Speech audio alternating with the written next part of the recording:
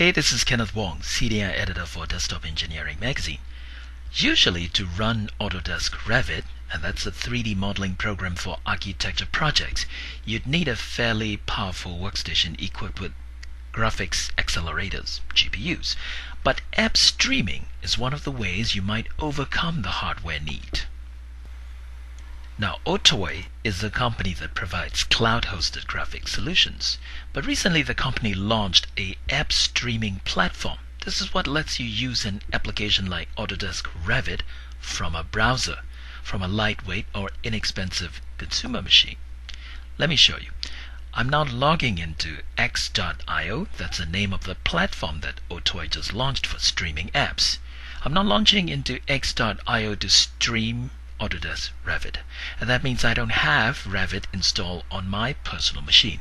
In fact, I don't have a machine that meets the recommended requirements for running Autodesk Revit. I'm remotely running a program, in this case Autodesk Revit, installed on a much more powerful server on OTOY's infrastructure.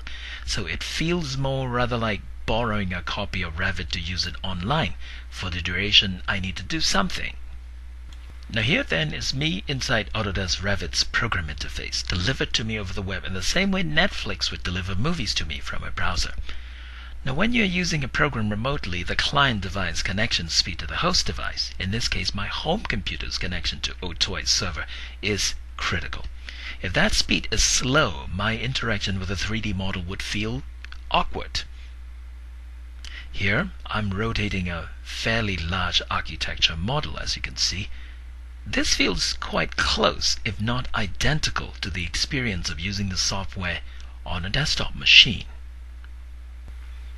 In drawing things from scratch inside Revit, there is a slight lag time, barely noticeable, between my mouse clicks and the system response. So, if I'm extruding walls, for example, sometimes it feels like it takes a fraction of a second for the system to catch up, but it's not to the extent where it interferes with my work interactively with the model.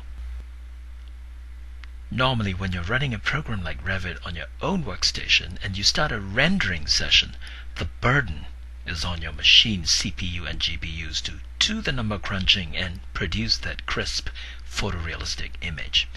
Here, because I'm using a virtual machine in the cloud, I'm rendering with the computing resources on the server's side.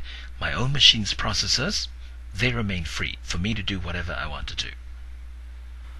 Revit is the architecture equivalent of a program like Autodesk Inventor or AutoCAD or SolidWorks, in a way that it handles parametric edits and preserves geometry relationships between objects like windows, walls, and doors. It reflects how features get edited in mechanical modeling programs that I just named.